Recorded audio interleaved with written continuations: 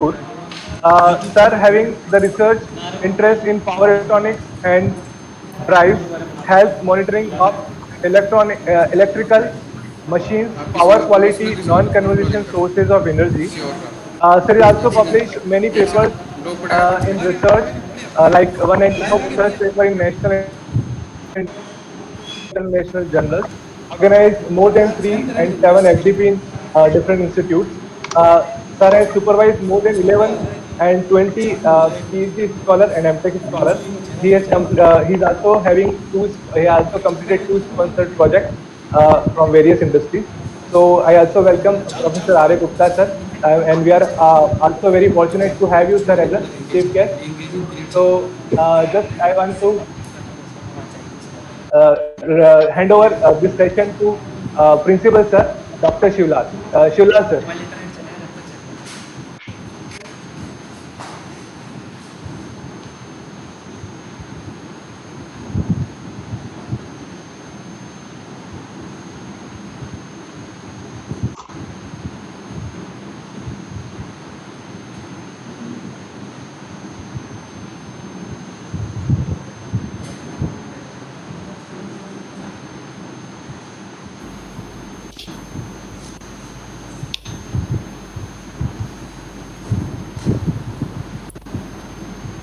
This is in third webinar on cutting edge technology and first international webinar on artificial intelligence, RTU quota.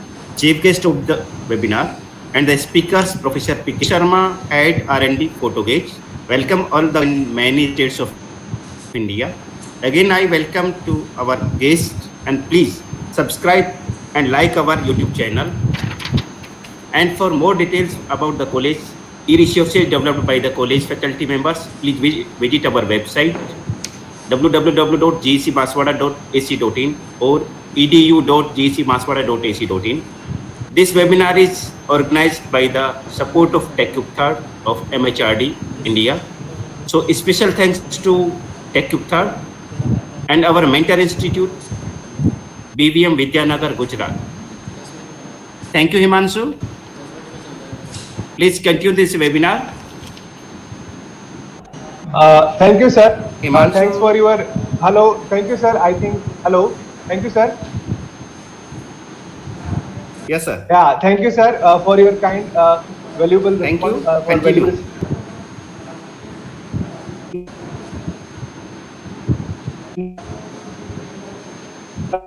Now, Gupta sir, and I also want to hand over the session to Professor R. A. Gupta sir. Please, sir. Hello, good morning to all of you. Good morning, sir. So, I have to speak now? Yes, sir. Okay. Thank you, Principal Professor Shivlal. I consider it that because Shivlal is from RTU quota, so I consider it is a achievement of RTU quota also. Am I right? Shivlal, you are there? I am there, sir. Thank you, sir. Okay. Hello. Yes, sir. I am there.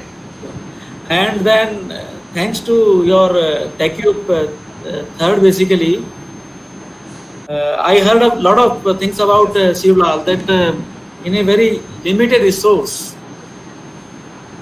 and he is giving good quality education there, and he has utilized very nicely, very smartly, and very intelligently TechUp fund. So I think this is also comes under this intelligence control. So when we speak about basically intelligence, then intelligence is important, whether it is artificial or it is natural.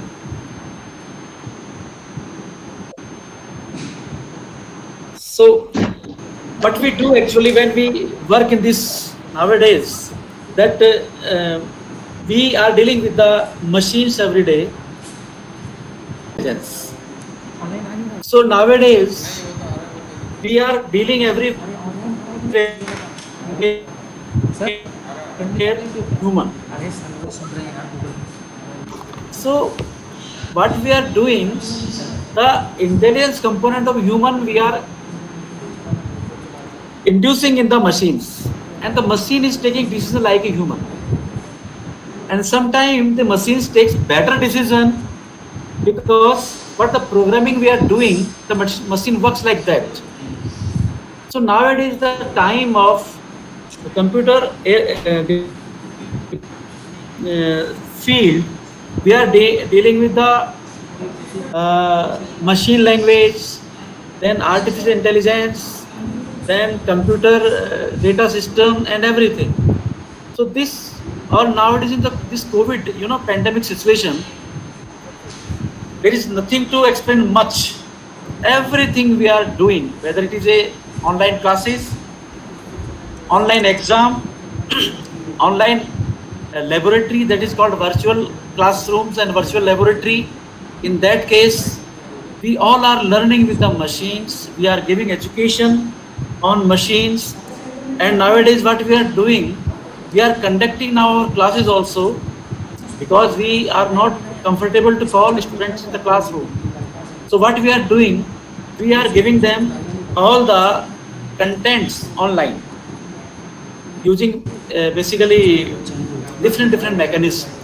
So this is all comes under this artificial intelligence.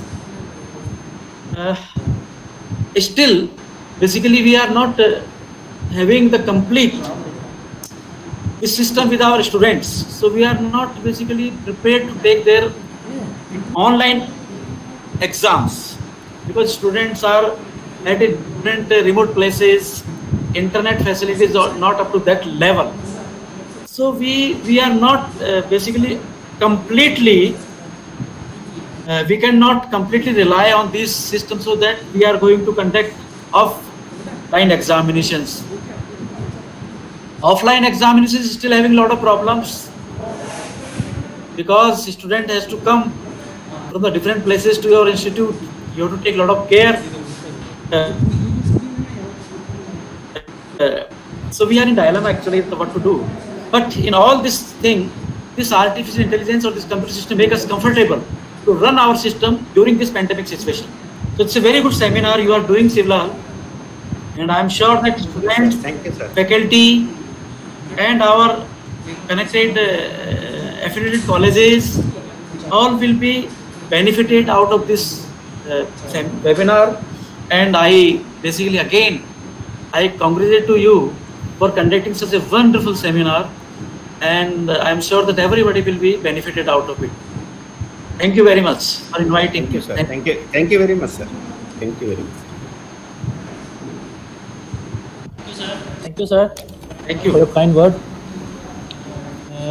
So this is Abhishek Singh, and I welcome you all again.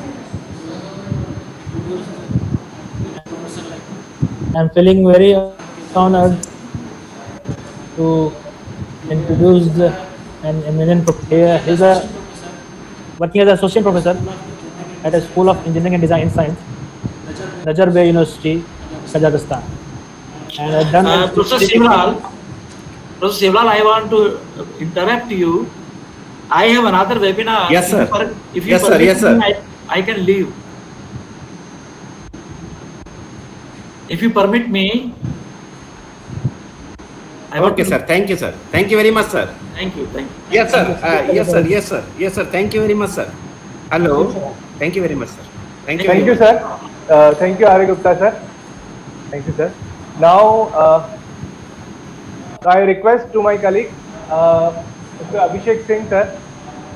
He is currently HOD in Electrical Department, to introduce our resource person, Professor Jamwal, and hand over the session to Professor Jamwal. Abhishek, sir. Okay. Thank you, sir. So I'm very honored to introduce Professor Prashant K. Jamwal, sir, and is working as an associate professor at a School of Engineering and Design Science, Nazarbayev University, Kazakhstan. And he had done his PhD and postdoctoral from University of Auckland, New Zealand. He is actively pursuing research in artificial intelligence, multi-objective evaluation optimization, mechatronic systems, biomedical robotics, and fuzzy mathematics. and he is applying all this technology to development of medical robots for the rehabilitation and the surgical applications. Besides the development of improved algorithm for cancer data analytics. So he has more than 25 years of teaching and research experience and has published many research articles in reputed international journals and conferences. Professor Prashant has won many awards such as Best Paper Award in Conference, Best Digital Solution Award for his medical robots, Asian University Alliance Scholars Award, etc. And recently, United Nations acknowledged one of his robotics project as one of the top 20 innovative projects in the world. And he is working as editor for the International Journal of Biomechatronics and Biorobotics and as a reviewer to quit a few international journals and conferences of a reputation. So Professor Jamwal led many government-funded research projects and has so far received research grants worth more than $5 million, including a prestigious World Bank grant. So we are very fortunate to have Professor Jamwal for our technical session. So now I will hand over the session to Professor Jamwal. Sir. Yeah, good morning, everyone, and I'm really happy to be Morning, sir. here with बिल्कुल all of you. feel करना. And I always like to keep coming back to, RTU and affiliated colleges and students are also dear to me. Can you hear me all? Yes, sir. Okay. So,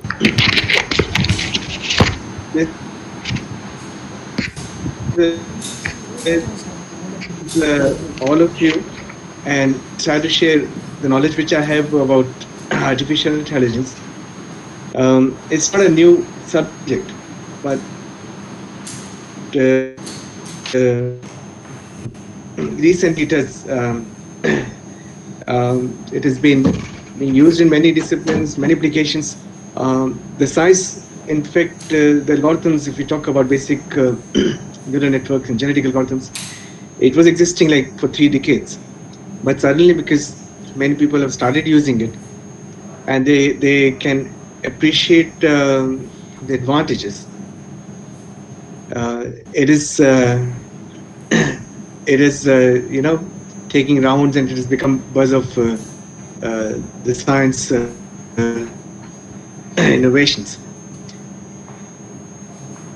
Basically, if we talk about the technology, it was existing long back. I mean, technologies that we are using today for artificial intelligence, for IoT, for sensing, for so many things.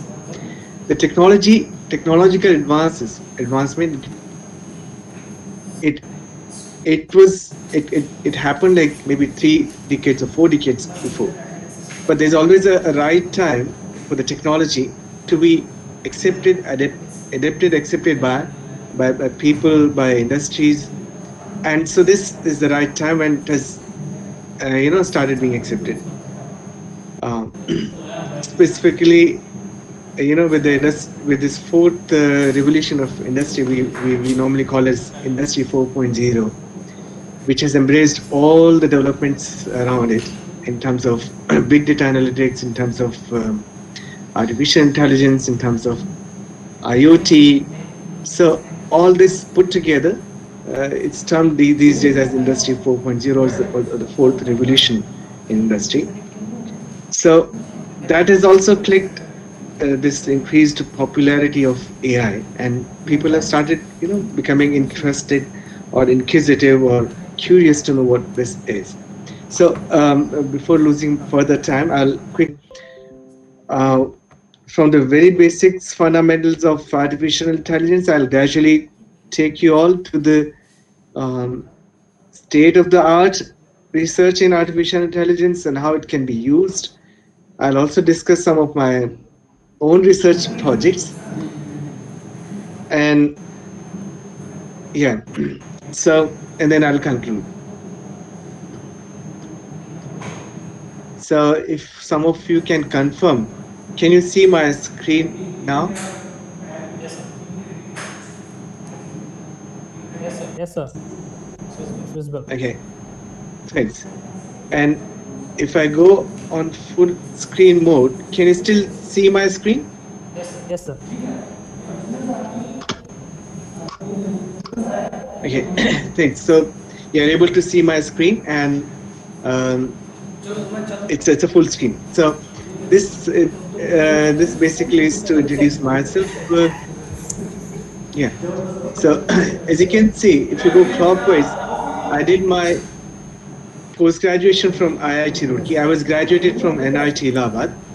Previously, it used to be called RAC, MNRAC. So I did my post graduation from IIT Roorkee, and I did get a gold medal there. I think the score which I have CGPA is still unbroken.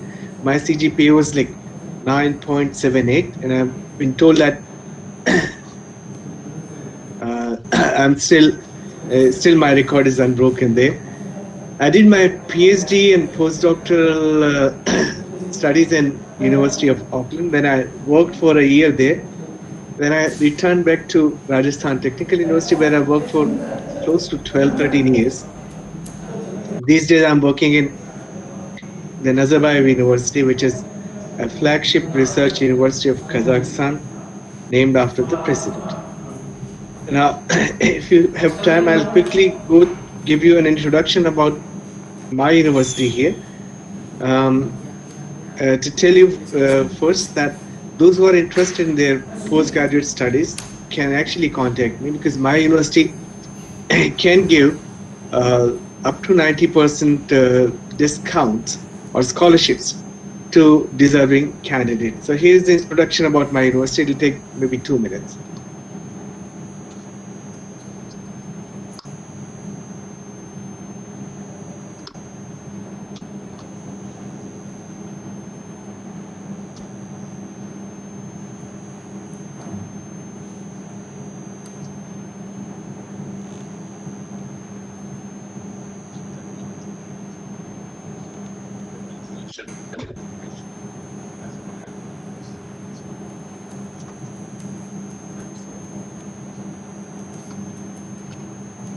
Oops.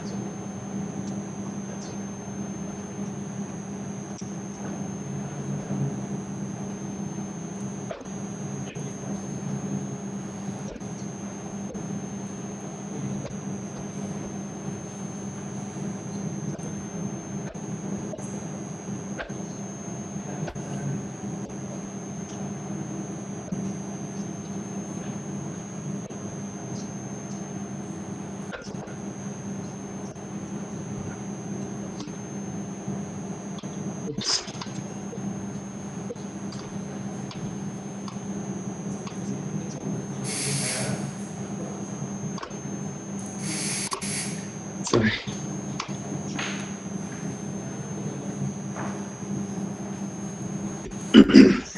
So I hope I'm audible and you can see my slide. This is where I wanted to start with. So you have a brief introduction from me. Next, the agenda for today's talk, I'm considering machine learning, different AI approaches. I'll talk about just two of these AI approaches in brief, which are neural networks and genetic evolution, and then I'll discuss my research. So the entire agenda I have divided into several topics. Here you can see in the contents. I'll browse through these one after the other, and then try to explain and discuss around these topics. So for instance, let's start from this data analytics part first. So I'll talk about data analytics, what it is actually, and then I'll try to explain the different differences between artificial intelligence and machine learning. Later, I'll give you an overview of artificial intelligence and algorithms. We'll go slightly deep into the deep neural network, try to understand how these can be, what these algorithms are and how these can be used. I'll also talk about genetic evolution, how it is can be coded, how it is coded into the algorithms and can be used to enhance the deep learning neural network. And then obviously, as I said, I'll talk about my applications to research, and I'll also take you to my lab and show you what we have done. So talking about this data analytics, basically, this is an upcoming area which people have observing. Couple of years back, there was a boom of software engineering and software engineering professionals. Jobs related to software engineering were very, highly paid. But nowadays, that software engineering job has been replaced by the job of data scientist. So people have started talking about data, its analysis, and then analytics.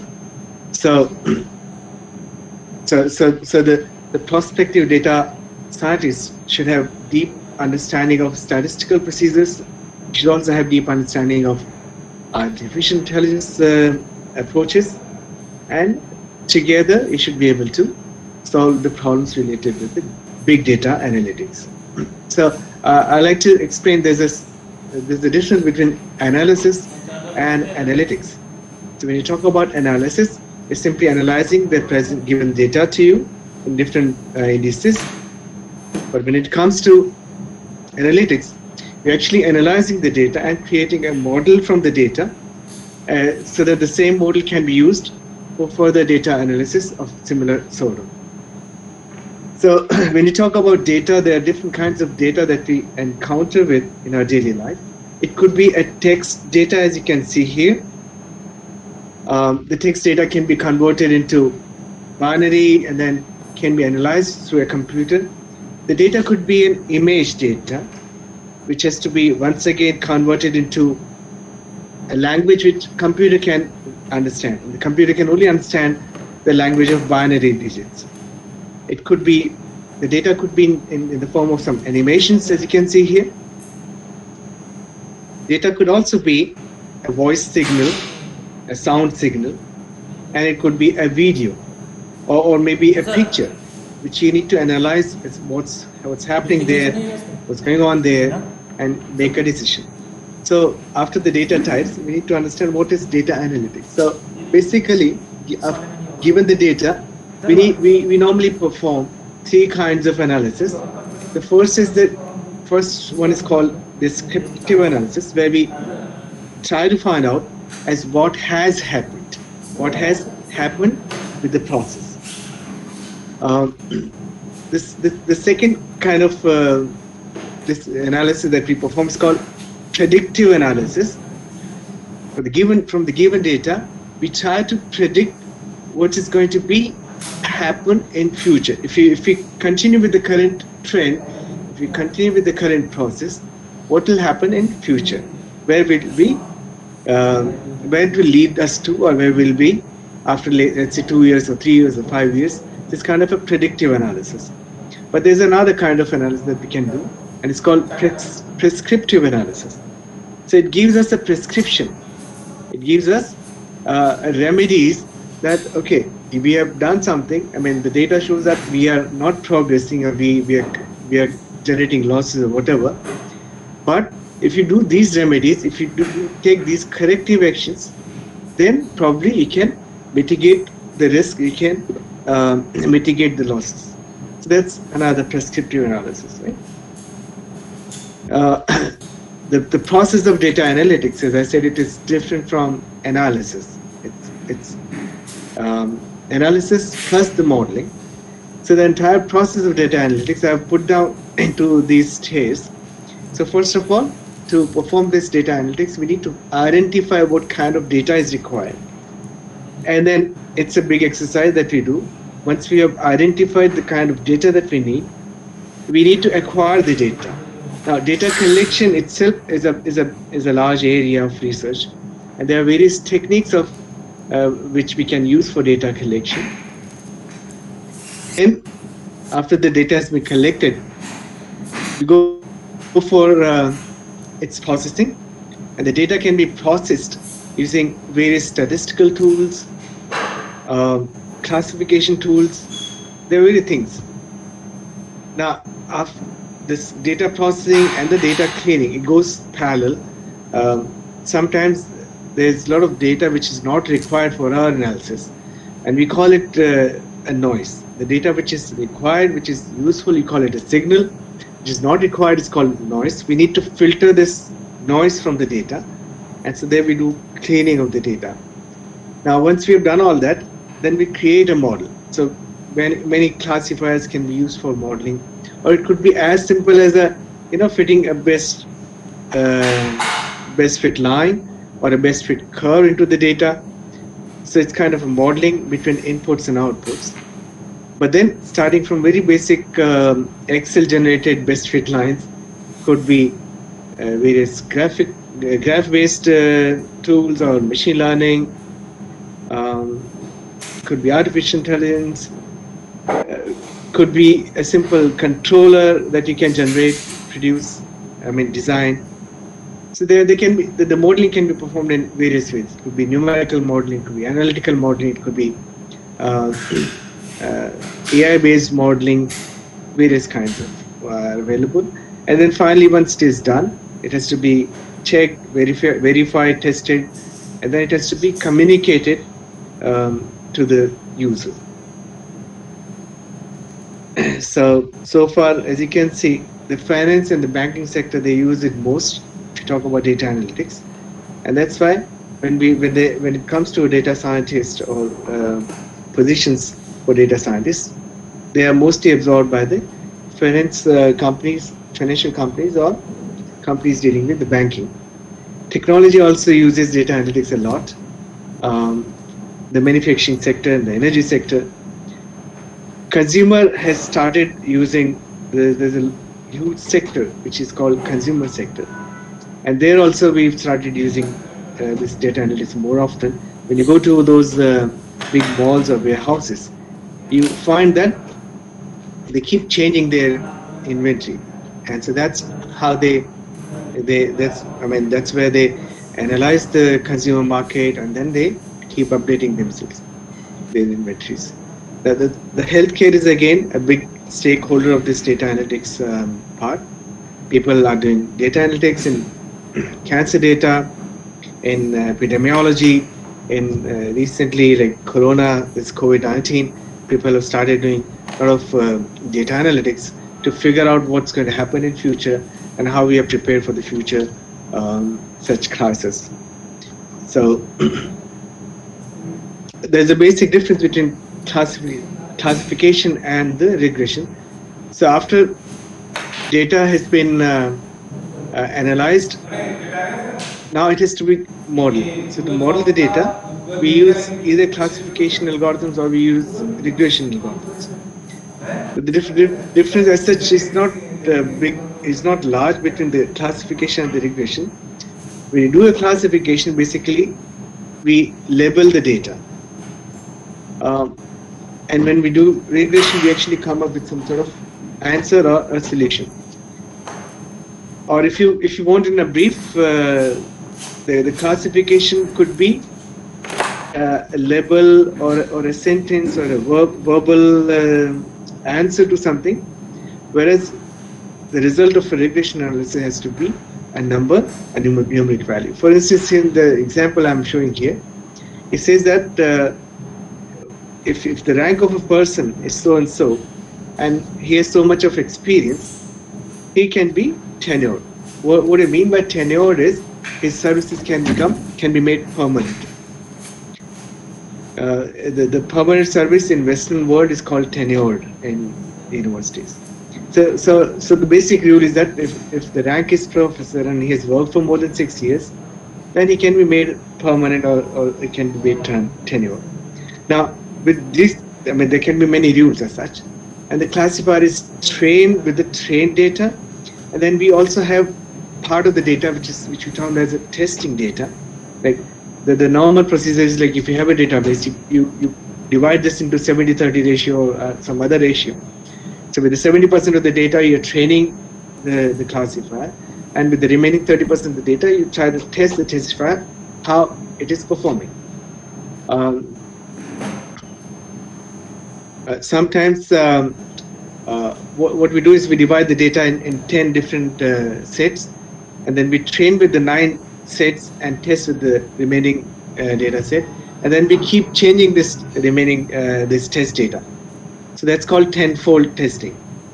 Now with all that, the classifier has been trained now, and now we can give it any unseen data. For instance, if I tell that what happened to Jeff if he's a professor and he's got 4 years of experience, whether he'll be tenured or not, and the answer could be received from the classifier. Similarly, the regression again, it does the same thing. Regression analysis, it can be put simply like, given the data, if you want to plot data inputs and output data, if you plot them in X and Y axis, and if you try to fit a baseline, so this best fit line can be simply termed as like y equals to mx plus c, where this m is for the slope of the line and c represent the intersection on the y-axis. So the entire exercise of regression is around this y equals to mx plus c, you're like fitting a straight line over there. But then there are different kinds of regression analysis, starting from the linear regression, which I'm talking about. They have polynomial regression, support vector regression, decision tree-based regression, random forest regression, ridge regression. Lasso we use quite often, and then we also use logistic regression. We use this in neural networks as well. We'll talk about this later. There are various kinds of regression analysis, and to tell you frankly, the regressions are very accurate, and they can be a very good classifier to be used to start with. So in general, if we talk about these classifiers, they fall in the category of machine learning. I'll later talk about what machine learning and what artificial intelligence is. But to begin with, this is, I'm showing a classification of machine learning algorithms in terms of supervised machine learning algorithms and unsupervised machine learning algorithms. So when we receive data, most of the times the data is labeled. I know what it means. If it is an image, I know what is this image for, and if the data, text data or numerical data, I know what data comes from. I mean, what does it mean? The data could be like pressure data, force data, position data, whatever kind of data is, the sensor is reading and it is giving me, and I know what data is. So when you know the label, when the data is properly labeled, then the entire machine learning processing that I do, it's called supervised machine learning. And for that supervised machine learning process, we have several algorithms, and I've listed those algorithms here. But sometimes we receive data which is not properly labeled. We need to find out what is to be labeled first. So it has to be labeled first, and then the processing has to be done. Now, how do we label is like we try to figure out what is more prominent thing in the picture, maybe what is common in all the pictures, maybe, or we try to find out the concentration of data into a workplace, and then try to figure out what are the principal components or principal data headings, and then we try to label it. So the data which is not labeled, and we need to figure out what the labeling is and then do the processing. So it's called unsupervised machine learning, and we have a list of you can see the list of algorithms which we use for such kind of unsupervised machine learning. Now, you must be wondering what is machine learning and what is artificial intelligence. So I have put a special label there. We'll discuss now the difference between AI and ML. Now, basically these machine learning algorithms, what do we do there is, through algorithms we try to acquire the learning through experience. But artificial intelligence, it goes beyond. So we of course acquire learning through experience there, but we also acquire knowledge, and we can apply this knowledge later on. I'll explain you with a simple example here. Many of you might have played such kind of a game. So in the picture here, I'm showing a game. On the left hand side, as you can see, there's a place where you can enter inside, and inside these orange stars, they represent minefields. So one has to enter from here and exit from this field, and then you have to enter and exit, and you have to pass through, avoiding all these mines. Now, when you apply machine learning, what it'll do is it will create many paths. It will create many paths, and then it'll find out the successful paths and unsuccessful paths. And then the successful paths will be taken as the paths which can avoid these mines, and the unsuccessful paths are those which could not avoid these mines and had entangled with mines. So the machine learning has given us maybe, let's say, 500 paths which are possible, and you can take it and you can avoid. I mean, you can take these 500 successful paths, avoiding these minefields. But what happens later on? If I rearrange these minefields, like in the right side diagram, it is shown there. What I've done later on is like I've reconfigured the positions of the mines. Now, when you reconfigure the position of the mines, the entire machine learning exercise, it becomes futile, because the machine learning exercise was performed on a different configuration. So the configuration has changed. Now the machine learning algorithm will not work through. I mean, those successful paths will not work here. And then once again, you'll have to train your machine learning algorithm, and it has to learn afresh, and then perform. Now, this is what I've spoken about the machine learning algorithm. And now I'll talk about what artificial intelligence will do in this case. So if I'm using artificial intelligence algorithm, what it will do is, given this kind of configuration of mines, it will learn, it will try to find out the paths which can avoid these mines. At the same time, it will also learn that what these obstacles are, and it should avoid these obstacles. So the artificial intelligence has learned through experience, and it has also gained a knowledge that it has to avoid these stars. Now the next time when you reconfigure, rearrange these mines in the next diagram, as you can see, that the mines have been rearranged, reconfigured. Now the artificial intelligence will still be able to tell you the correct path, a successful path that can avoid these mines, because the algorithm know that these mines are to be avoided. So with that knowledge, it can still work. So that's the difference between machine learning and artificial intelligence algorithms. I'll next move on to the topic which I wanted to talk about. It is to give an overview of artificial intelligence algorithms.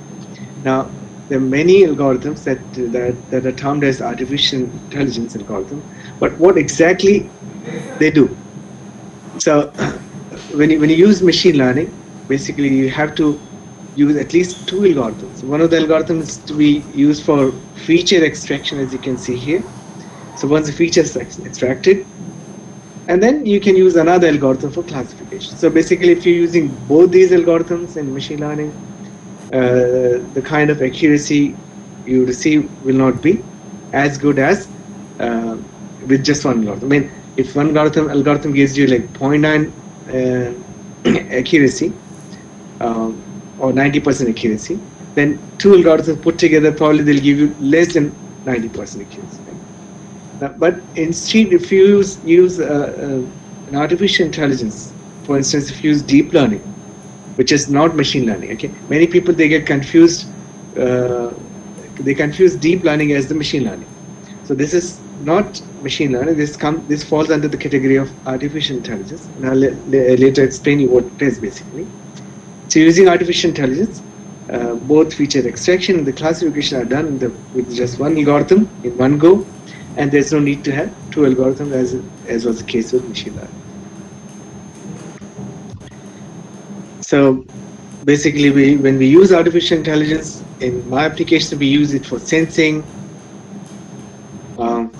So if you talk about sensing, we do use these kind of algorithms in computer vision, for audio processing, and they have various applications.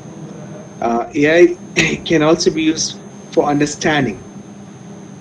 For instance, given a text, the algorithm should be able to extract the meaning of the text and find out what it says. Given a voice message, it should be able to understand what it's saying. Given a video, it should be able to understand what this video is all about. So that's called comprehend side of artificial intelligence. And then AI also helps us in moving things, in acting upon. So there are expert systems, there are machine learning inside this artificial intelligence, which can help us in acting upon, taking decisions, making a decision, and acting upon the systems. These algorithms, these techniques are being implemented. But if you look at this, the major stakeholder of adaptation of these emerging technologies, these days we talk about IoT, we talk about artificial intelligence, we talk about blockchain, AR, augmented reality, virtual reality, robotics. So all these are called emerging technologies. Now, on top of these emerging technology, if you talk about on the side of adaptation, so IoT has most acceptance among all these technologies, but AI is not far behind. It's just on the second number. But then there's a lot of application of AI in IoT as well. Now, so AI is being used in IoT, but it is also being used in various other sectors such as transportation. So then we try to find out how AI can help us in reducing number of accidents and avoid, and cutting down the operational costs. In healthcare, we try to use AI in mitigating, dangerous disease, their effects, and then AI can also be used in a lot of data analytics and helping the therapists and doctors in making perfect decisions so that the patient can be cured quickly. AI in healthcare is used in many different areas. I'll have some special slides at the end of the presentation to explain about this in detail. In terms of water, they do a lot of rainwater harvesting analysis and all that to figure out what are the catchment areas and how the dams can be strengthened, and so the water resource management is being done through AI. The technology is being benefited by AI to a great extent. We all know this. The environment is also getting benefited because it tells us how to increase the forestation rate and where the forests are depleting. So there's a lot of applications of AI in different sectors, not limiting to just one or two academics only. Now, when you talk about artificial intelligence, there is a strong AI and there's a weak AI. So far, we've been able to implement this weak AI, but there is research ongoing. Google is working on this. Many others are working towards this to see how this strong AI can also be implemented. By strong AI, what I mean is the computer should be able to think better than humans, and they should be able to work on their own. So that's the aim. That's the final goal of AI that has to be achieved, and it's called strong AI. If you talk about weak AI, which we currently have been able to implement, we've been using it, so we can identify different patterns and solve problems of data analytics. We can also minimize errors in controlling processes. So the process industries, they are benefited with this weak AI, and the computers can learn and evolve over time. That's all. That also falls under the weak AI space. Now, once we know what is this, to better understand what I mean to say is, like, for instance, if I'm reading the facial expressions, I can make a decision that the person is feeling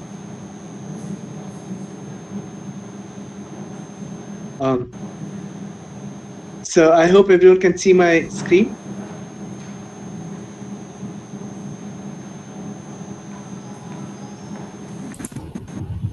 No, the presentation is not. Abhishek, can you see my screen?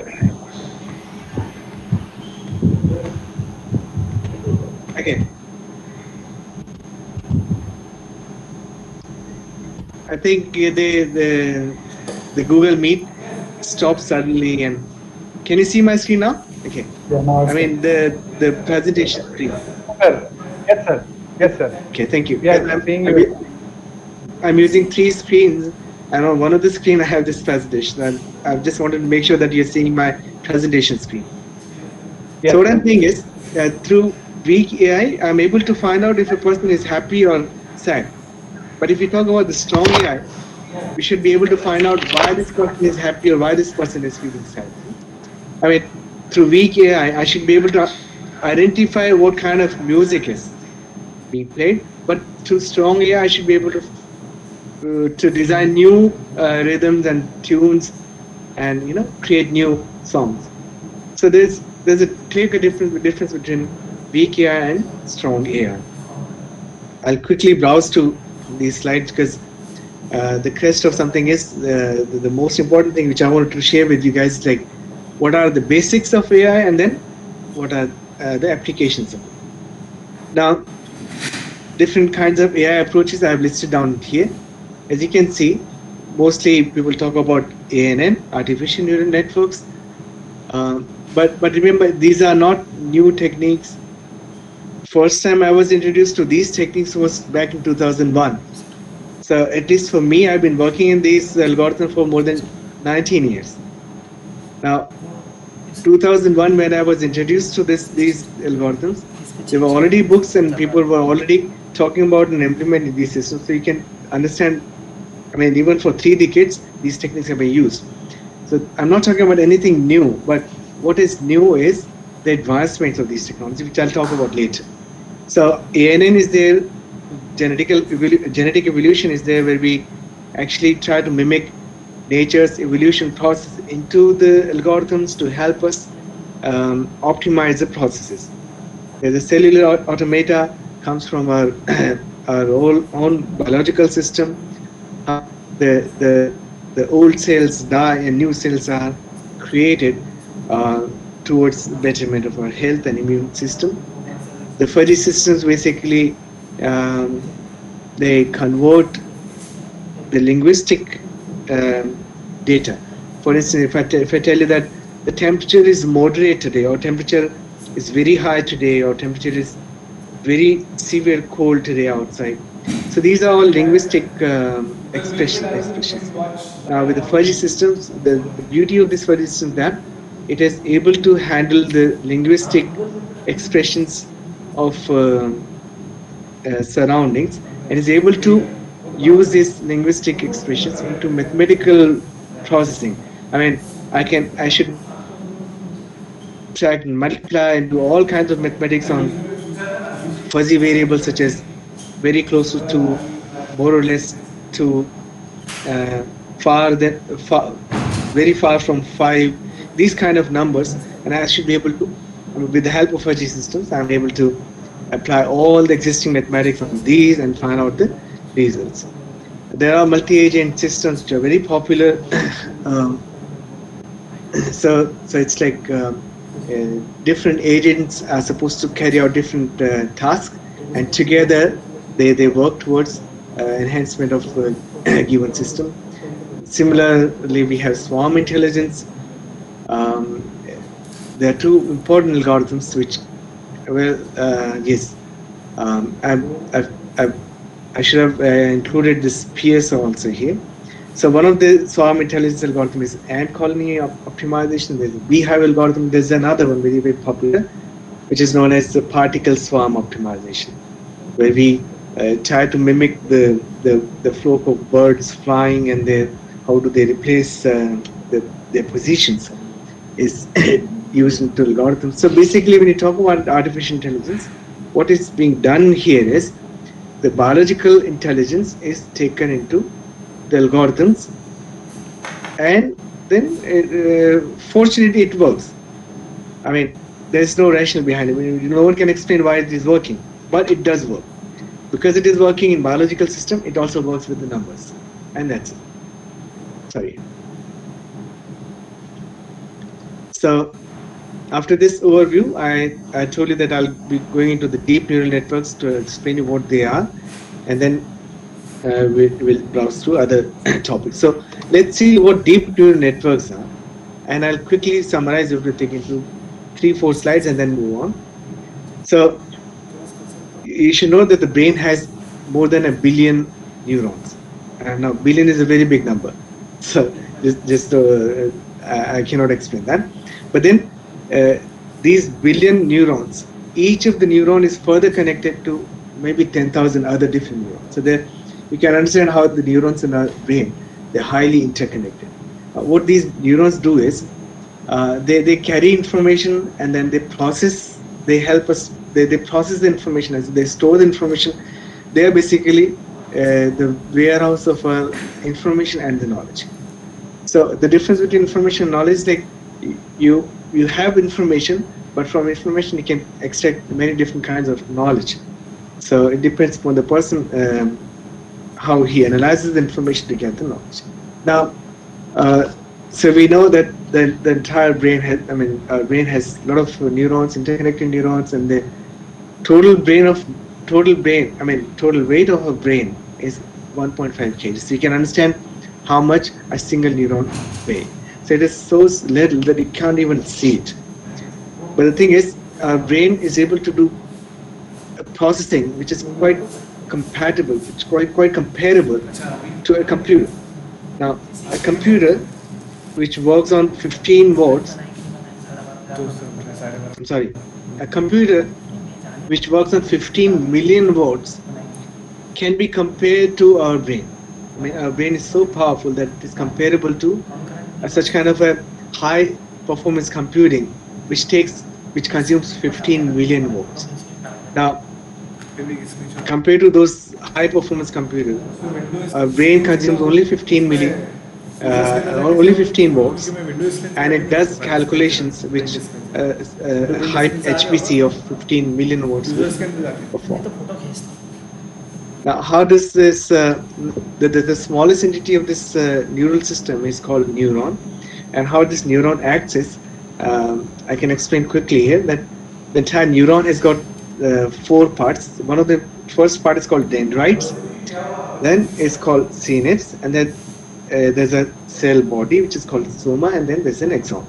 So basically, dendrites, they collect all the information. They collect information from other neurons. They collect information from our organs that is fed into the brain. So the dendrites, they receive all the information. Now this information is weighed. I mean, if the information is important, if the information is not important. For instance, you're listening to me.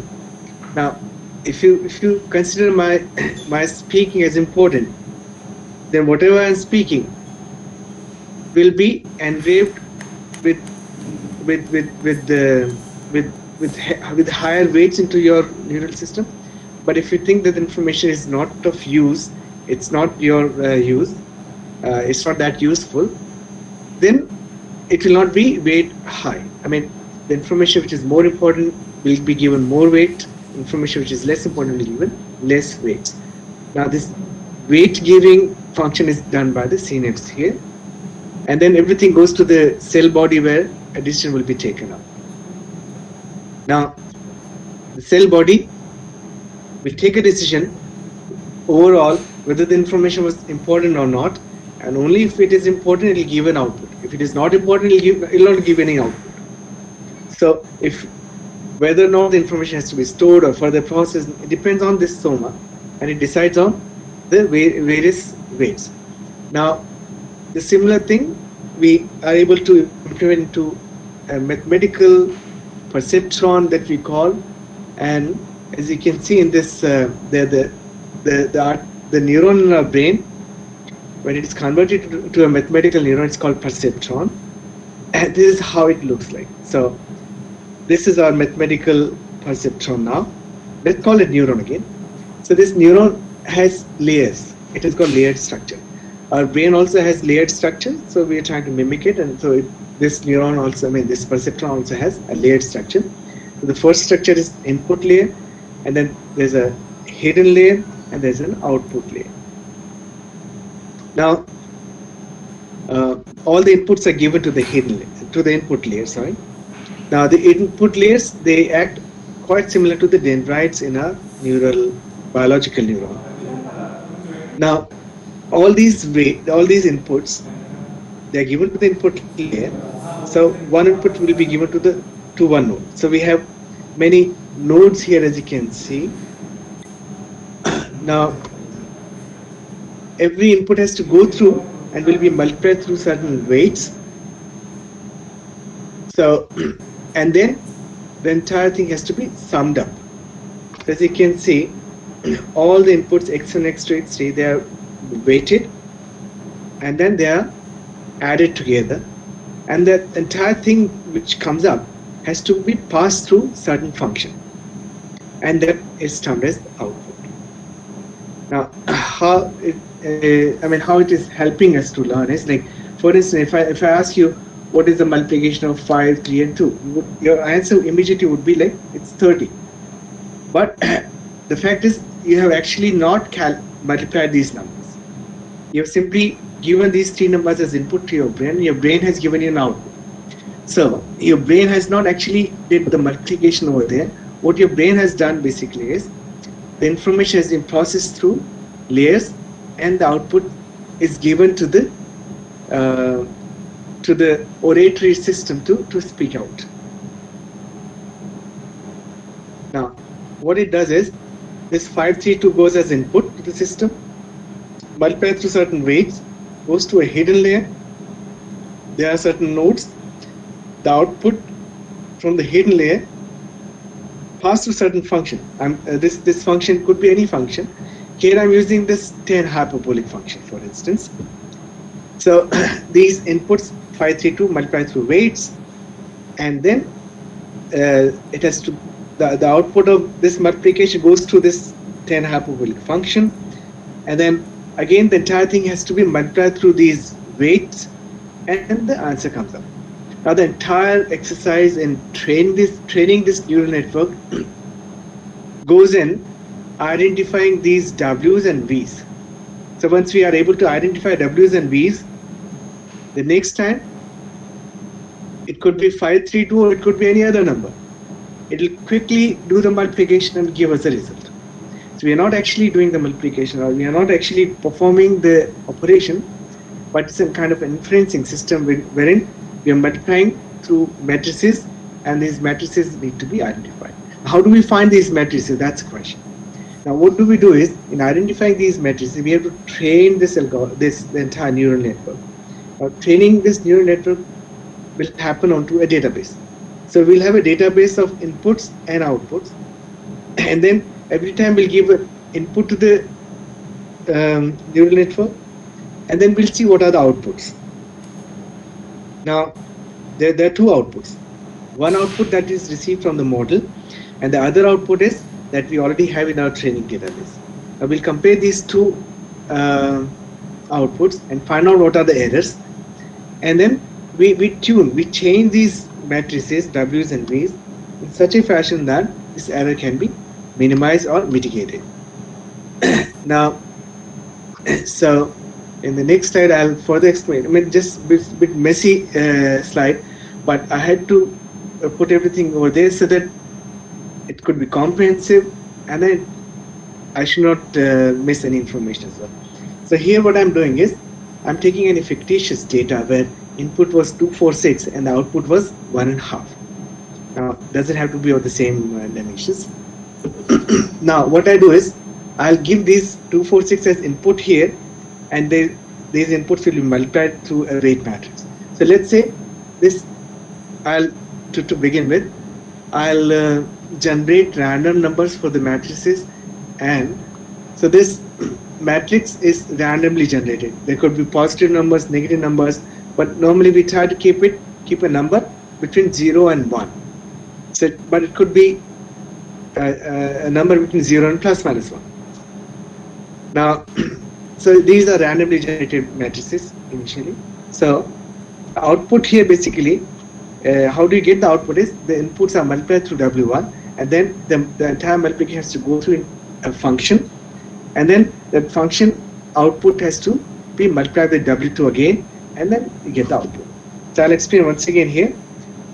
This X was the input. It was multiplied by the weight matrix W1, and then added with some bias, which is again kind of a weight matrix again. So the entire thing goes into a function, which is 10 hyperbolic. It could be sigmoidal function, or there are many such kind of functions available these days. And then output of the entire thing has to be multiplied by W2 again, and that becomes the output, final output of the neural network. Now, because I'm generating these weight matrices randomly, and I'm multiplying everything and trying to find the output, instead of this 1.5, my output comes out to be 0.8 and 0.23. But there's nothing to worry about because it was expected, because my matrices were randomly generated. Now, next time what I'll do is, I'll change these weights. These weight matrices will be changed, taking into account the error. If the error is large, change would be large. If the error is low, error is less, the changes will be less as well. So there's an update rule that we normally follow. What it does is, it using gradient descent, it will find out how these weights can be updated so that the error can be decreased. And in doing so, the next iteration, n is the number of iterations, the next iteration weight matrix can be found out with some small changes in the previous iterations weight matrix. And so we continue doing so, and I've written a small 20-25 lines code here, which does it quite quickly, and within close to 116 cycles, as you can see. It doesn't take long. It takes maybe less than a second to perform all these 116 cycles. And error from a very significant value has gone down to 0.001. So yeah, 0.1 actually. And so now I have the weight matrices as required, and I can use it for any kind of application. It will work. This is one simple example of how we use neural networks. Now, what is deep learning? So, in the traditional neural networks, we only use 3 layers. One is input layer, the other is hidden layer, and the third one is output layer. Of course, they have different number of nodes there, and there are certain rules to find out how these nodes can be calculated. Normally we keep hidden layer nodes as average of input and output. That's one thing. But to reduce the complication, we can decrease the number of nodes here also, because the weight matrix that I would have here, for instance, if I have 5 input nodes, and I've got 7 in the hidden layer nodes, then the weight matrix would be 5 by 7. So having more nodes would increase the complication. So that's what the conventional neural network is. But if you talk about the deep learning neural network, we add more number of hidden layers, and each layer, it does different work. For instance, if I'm to identify an image, if I'm doing a face recognition, this goes as an input. Now, the first layer is input as such, but there are 3 hidden layers, and one of the hidden layers would identify the ages, the other layer would identify the combination of ages, and the third layer would identify the features on the image to identify who this person is.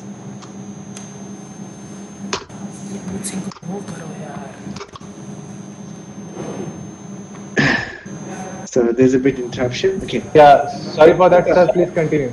That's fine. That's fine. So the output, as you can see, is it's George. Is the name of the person, and he's able to find out. So different layers, they do their own different specified tasks, and they perform like that. Now, in the deep neural networks, we identify the weight matrix. That's one thing. But then there are certain hyperparameters that affect performance of the algorithm, and these hyperparameters are basically, as you can see here in this figure, it could be activation functions. Like I was using 10 hyperbolic as function. So these are called activation function, and there's a list of activation functions that can be, you can choose from. Then the second hyperparameter is how many hidden layers should be there, and how many neurons should be there in each of the hidden layer. What should be the learning rate? I mean, these are all hyperparameters that we normally select. We have to select before starting the algorithm. Now, these hyperparameters, they affect the accuracy, and so they have to be selected in a very rational way. For now, what they do is they have grid search or random search or Bayesian optimization, but these all algorithms that they use for hyperparameters are not very effective. They're basically random. Sometimes they'll work, sometimes they'll not work. Now, I'll just go back to this presentation slide, and I'll talk about genetic evolution first before talking about how to improve this deep learning. Okay. Now, the genetic evolution, if you talk about fitness ranks, we normally say that the most fittest species would survive in the process of evolution, right? Now, so we find out the fitness of each of the solution, and then we rank them, and only the best fit solution they enter into the next pool of generation. So in one iteration, in one evolution cycle, those who are not performing well, they become extinct. They are deleted, kind of, and only those who are performing better, only those whose fitness is better, they will be selected and will be taken to the competition for the next generation. And then these most fit solutions further meet together, and then they produce offspring. They produce their children, and these children, because they come from very strong parents, they are supposed to be better. But if they are not better, we can further do it. So the next generation of this children population also goes into the competition, and once again the strong members are selected, not strong are deleted, and it goes on until we get a bunch of solutions which get a bunch of population which is very strong, and then further getting more strong population is not possible, and then we stop our algorithm there. So this is genetic evolution. We normally convert everything into binary. We can use real numbers as well. Now, if I talk about our deep neural network again, so what we do is we initialize these deep neural networks as one candidate solution. So we create many instances of deep neural networks with different hyperparameter values. Now the question is, we are trying to figure out the best optimal set of hyperparameters, and in doing so, we are taking help of this genetic evolution. Now, the first thing what we do is we formulate the problem. So we produce many DNA solutions. Let's say we produce 100 solutions. Now each of these 100 solutions, they will have different set of hyperparameters. Now all these solutions, they will go into a competition. Competition means I'll find out what accuracy these DNA solutions are giving to me. Now I'll only select those DNA solutions which are more accurate, and I'll delete this DNA solution which are not so accurate. So that's after finding the evaluating the fitness, I'll select the better ones and I'll not select the worst solutions. So the better solution, they would go into further reproducing. So the reproduction is done. The better sedition, they would produce their own children, which are supposed to be better, and the cycle goes on. Now you must be wondering how these two solutions can produce children. So for that, basically what we do is there are two kinds of algorithms that we normally use. Yeah, I haven't mentioned that here, but these are called mutation and crossover. So in crossing over, for instance, if I'm crossing over these two solutions to create children, what I'll do is I'll divide this entire solution in terms of head and tail, two parts. Head and tail, two parts, this solution as well. And then I'll mix these two solutions. I'll cross these two solutions over. I mean, head of this solution will be mixed with tail of this solution, and tail of this solution will be mixed with head of this solution to produce two children, which can be used. And fortunately, it turns out that the solutions which received by this kind of crossover operation, they are better than the parents.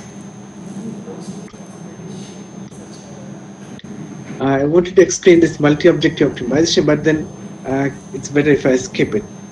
What we are doing in DNN is we're actually trying to find out a solution which gives us better performance. And the performance of DNN can be checked through its accuracy, FN score, AUC, area under the curve of ROC. There are many such things. So these are basically performance matrices, and then we try to find out solutions which do well in all these three. Here I wanted to explain how these three performance metrics can be calculated. F1 and F2 and F3. F1 is for the accuracy, F2 is for your area under the curve, and F3 is for F1 score. So with the help of genetic evolution, we are able to find out the better solutions. Now, we applied this into many interesting applications.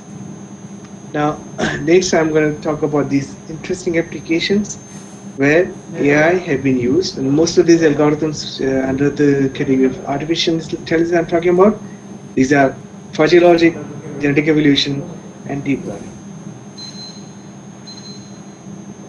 So as you can see, we have used deep learning in breast cancer analytics, and there we used the world's largest database called SEER database.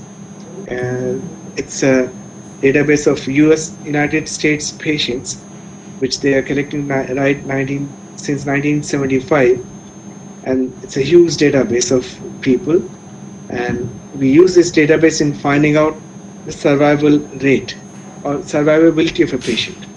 So what we're saying that, given understanding all the data of a patient, we should be able to predict whether the person would survive for more than 5 years or not.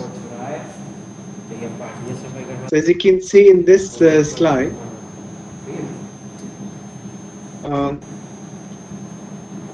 I have set of these 5 patients, and the prediction here shows that only 2 of these patients would be able to survive for more than 5 years. And then when we checked our prediction from the actual database, it was found to be very accurate. And the contribution here was that we were able to increase the accuracy of prediction by for more than 12%. I thought I was presenting it. Are you able to see my screen, please?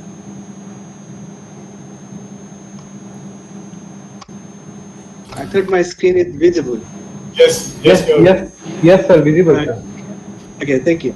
So apart from this deep learning, we're also working in convolutional neural network, which is again a variant of this deep learning. But this CNN is mostly used for image classification and identification processing.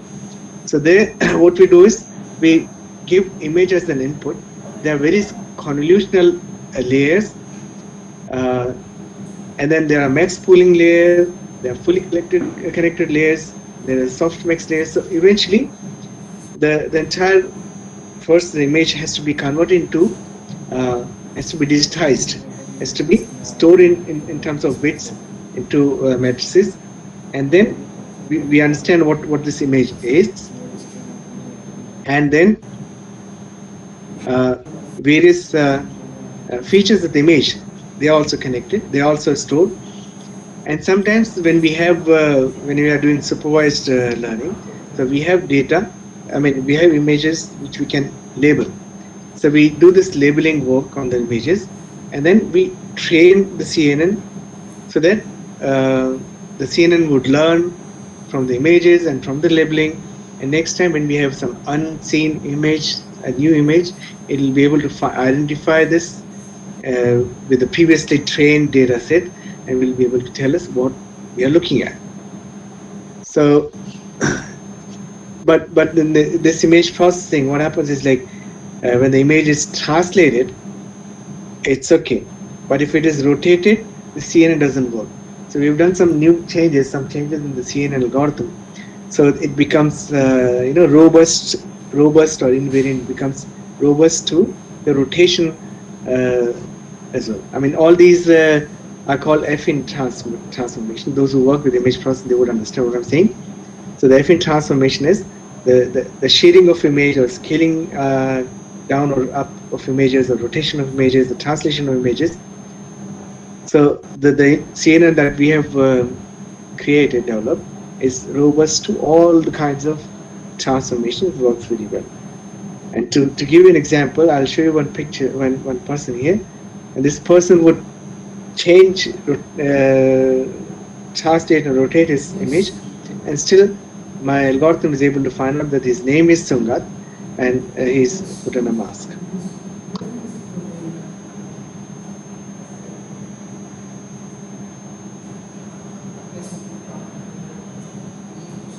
So as you can see, the new algorithm that we have developed in CNN, it works very well in people and person identification. And what we do here is, normally face detection algorithms, they rely on a camera, and it can be easily bluffed. You can easily bluff a face identification system, because instead of your own face, you can put a picture there, and it would take it as if it's a person, and it would allow you. But what we have done is, using this special camera and the algorithm, we use a 3D scenario. So unless there's a 3D scenario, it will not detect.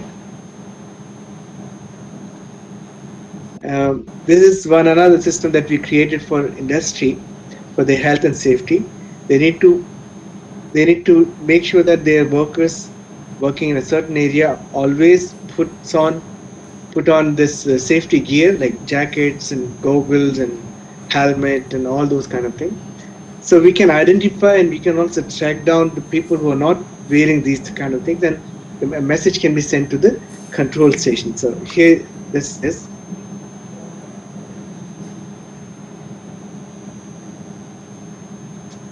People are identified.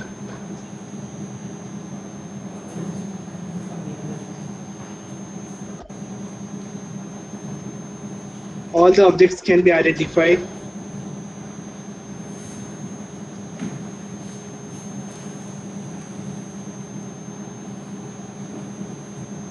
It also detects if you're wearing safety gear.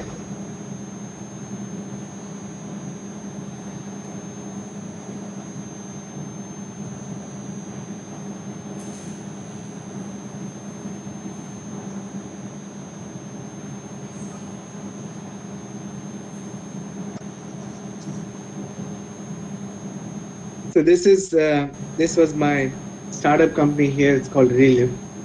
We've started with the students and with World Bank grant. Now, there's another thing which you've done. It's called face and temperature detection. So with the face, we are also able to find out what is the temperature of the person's face. So this is in particular very useful for given this COVID situation. And we have installed this system in various places here in the university and in one of the malls, and it's working very nicely. So we use one optical camera and we use infrared camera, and together with these two, images. We did some image processing, and as you can see, we are able to identify the person with the temperature.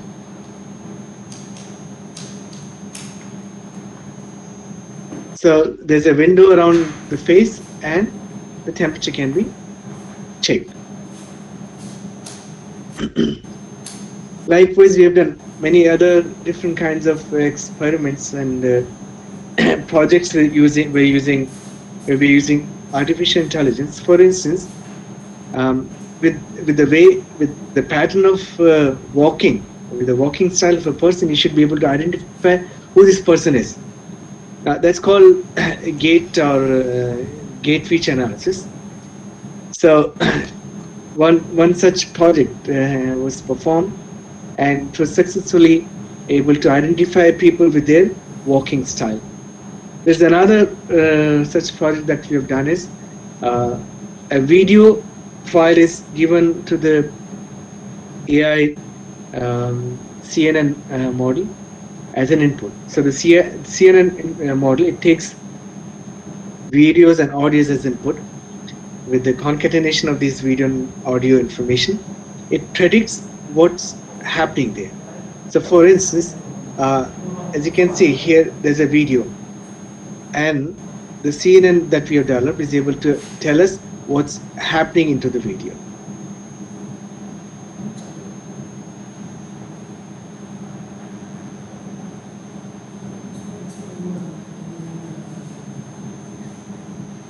So with this video, the model was able to identify that a woman is cooking in the kitchen. Similarly, there's another such a video.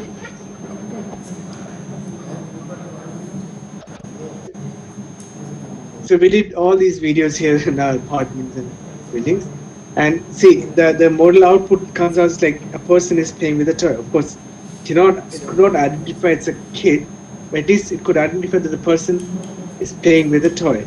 Similarly, for another video like here, the CNN model that we developed was able to tell us that a man is driving a car. But unfortunately, it could not say that it was an animated video. So we saw some of these interesting applications of research and using AI. Now I'll take you to my healthcare robotics lab, and I'll explain you what we are doing in healthcare using robotics and AI. So there are many aspects of healthcare which have application of robotics. We work in assistive and rehabilitation robotics, and we also work in surgical robotics. So we create robots for rehabilitation of people and for performing surgery. Now, what is rehabilitation? This is like a person, if he gets a attack of stroke or a paralysis, we normally call it. So after paralysis, people become disabled. But these people can be cured again if they are put into some training program. That's called rehabilitation program. So it is done with the help of robots, and we have developed a robot for people to make them walk on a treadmill, for the ankle joint, specifically for upper limb like upper arm, for the wrist joint, and we also have created surgical robots. I'll talk about that later. So this is the gait robot that we have done. This is our ankle robot that goes around, our ankle joint goes around in 3 axes. It rotates about 3 axes in this special design that we have created. Goes around in 3 rotation axes as well. This is a kind of a robot that we have developed. One is variable, and the other one is an effector type here. This is another variable robot that we have created for upper arm. More pictures are around this. So we create the entire platform where we use computer vision, brain-computer interface. We use a lot of AI, and then we also use gaming and mobile apps that people can use to get involved in the exercises. The surgical robot that I was talking about is developed for the bone reduction. So the bone reduction, what does it mean? Is like after the fracture, the bone has broken into 2 parts. It has to be pulled back and then oriented, and So for now, they use a traction table for this purpose, but we're proposing a robot for this, so that this traction and reduction of bone fracture can be done accurately. So, so far, besides other many awards, we also received recognition from United Nations. We were invited. I was invited there at Geneva to present my technology, where we presented our robot, medical robot, this rehabilitation one, and it was declared as one of top 20 innovations in the world. And later we were given a hefty grant of 500,000, 5 lakhs dollars to work on this project further. And this is all from me, and now I'm happy to take all the questions if you have. Maybe I'll change the screen, maybe a window, and I'm here now. Please let me know if you can see me. Yeah, hi sir, this is Himanshu. Hi, Hi Himanshu, how are you? hi, thank you sir. It was a very grateful session for us. Sir, we have some questions from the audience. Yes, If you please. have permission. Yeah. So Sure, it sure. is very common question from the audience that most of the students facing difficult to start from artificial intelligence or ML. It will be easy for the student to clear their vision if the difference between AI or ML will be briefly explained. Okay, so artificial intelligence basically are the algorithms where we're using, try to mimic, emulate, or copy intelligence into algorithms. For instance, fuzzy logic, genetic algorithms, neural networks. These are the algorithms which fall into the category of artificial intelligence.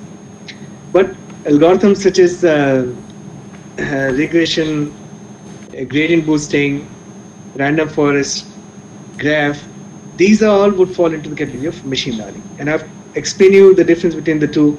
Like in machine learning, we learn through experience, but we don't gain the knowledge. Whereas in artificial intelligence, you also gain knowledge apart from the experience. Yes, please. Yeah, thank you, sir.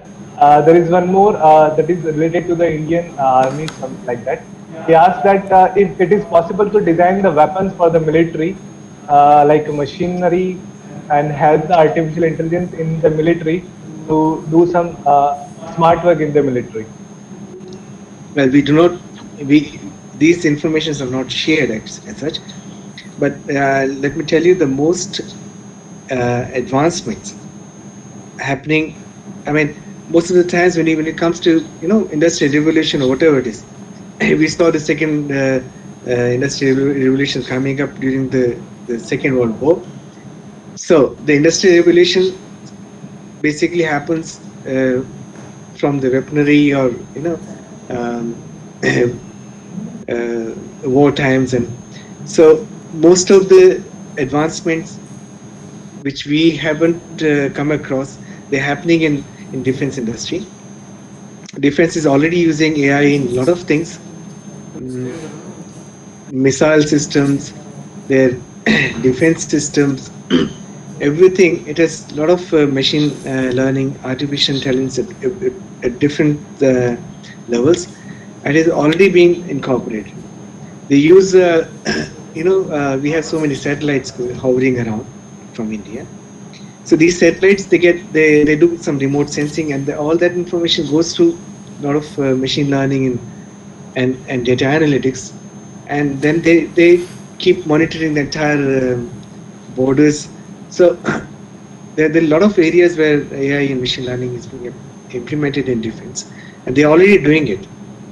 They have we have one research organizations called DRDO, and they have for last 3 years they've been inducting many data scientists, and these are basically ML engineers. They are hiring, and they are doing great job there. Sorry. Yes, please. Can I have the next question?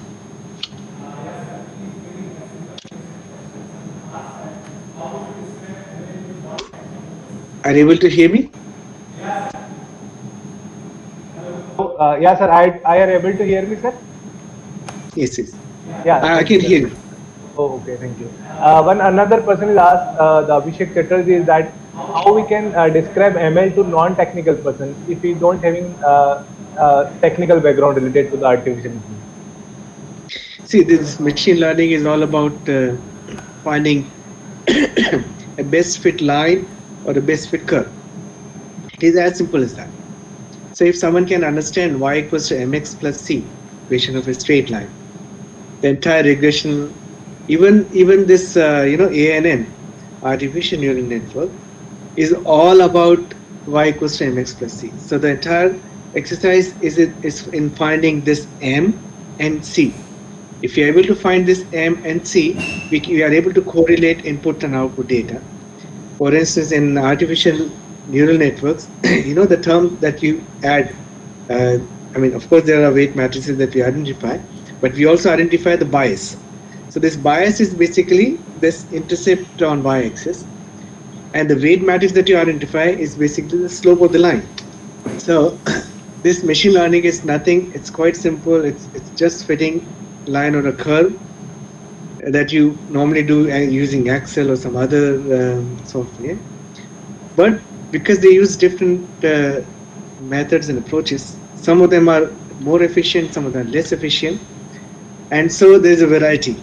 But eventually we're trying to figure out best fit line or a curve. Yeah, thank you, sir. I think it was the last question I asked you. That now I will ask you one last question. It is very simple question. That if someone asks that if we are going to interested to join a field of artificial intelligence and machine learning, then what we from where we start? That is a very good question from them, I think. Yeah. So to start with, I'm really impressed with these new MOOCs that we have, these online courses that we have on Coursera and Udemy. So I would recommend one of the basic course on machine learning to start with. One should be good in if you want to do machine learning and artificial intelligence. You should be good in programming and mathematics. You should be good. You should have sound knowledge of statistics. Statistics is something which is very important for data scientists. So you need to have statistical knowledge. You should have mathematics, good mathematics, and then you should also have, this sound programming knowledge. Normally, we use Python for everything, but if someone is using MATLAB, it's not bad actually, because it's equally good and it gives you insight into the algorithms and you can understand how things are moving. Yes. Yes, sir. Yeah. Thank you, sir. Thank you, sir. It was, I think, the end of the question. So it was very great pleasure to us that we have your valuable time with us. And No sir, problem. I I'm always happy. yeah, sir. If you say something about this webinar or something to our audience at the end of this. I would like to thank you, Abhishek, and I'd like to thank you, Himanshu. I'd like to thank you, Shivlalji, for organizing this. These kind of webinars, we can, for instance, let's say I was in contact with few people here, and I was able to speak to them. But then, if you're able to record the entire session, you can distribute it to many people, and maybe further people would get benefited from this. So, there is something. It's like these webinars are helping everyone. Those who are not able to come out of their houses and they're staying home, and still they are able to get connected with so many people around the world. See, I'm sitting more than 10,000, 15,000 kilometers from, close to 10,000 kilometers from your place. And still you are able to listen to me and talk to me, which is a great facility that we have, and we should use most of it. But what Shivlaji is doing, Principal Government College of Banswara, he is doing a great job, and he has all my appreciations. Thank you. Yeah, thanks, sir. We also broadcast this all webinar on our YouTube channel that was live on that. So I think most of people can get benefit from that your all valuable presentation and all valuable knowledge. So Yes, sir. thank you very much, sir. Most welcome.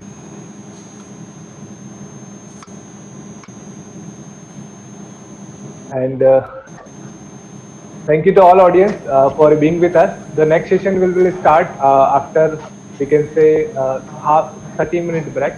So the next session will be start at sharp 1 p.m. to 12:30 p.m. and the uh, speaker or resource person is Dr. Samir. He is very good in this field. So I hope you will join in us in the sharp 1 p.m. Thank you very much.